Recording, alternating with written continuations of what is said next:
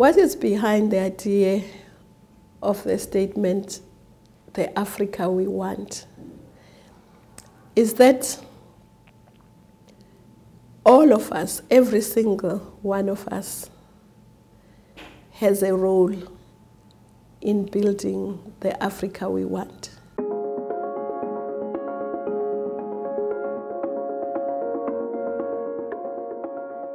What is the Africa that I want?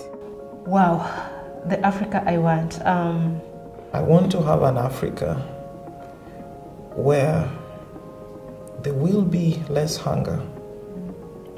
There will be equal opportunity. My Africa is one which is confident. An Africa that is able to create jobs for its young people. I want an Africa that is self-sufficient to feed its population. It's a prosperous Africa, a disease-free Africa, a malnutrition-free Africa. You need to be secure. People need to be well fed. People need to have places to express themselves and not to feel afraid. People need to dream of possibilities and realize them.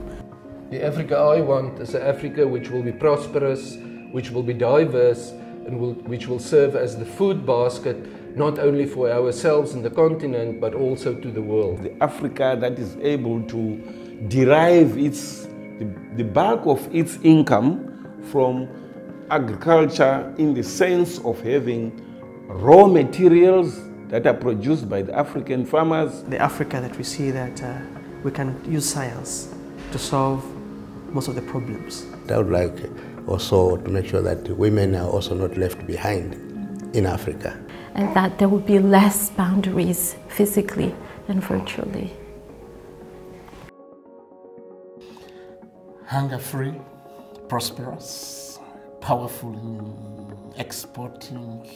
Where we believe in ourselves, where we see the value of the resources that we have. Is the Africa that is resilient and has the structures, institutions and processes to renew itself. People feel strongly that we should own our destiny.